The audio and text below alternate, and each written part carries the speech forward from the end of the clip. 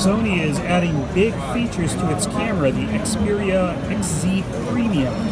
The main feature is the rear camera. It's a 19 megapixel camera, but really the big story is the motion eye camera technology that Sony is baking into that camera. It is capable of recording video at 960 frames per second.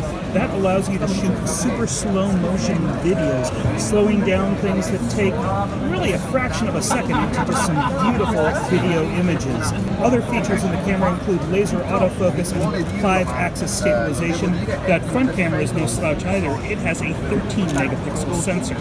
In addition, the Sony XZ Premium has a 4K HDR display, which will be great for viewing some of the HDR content that's available on services like Amazon Prime.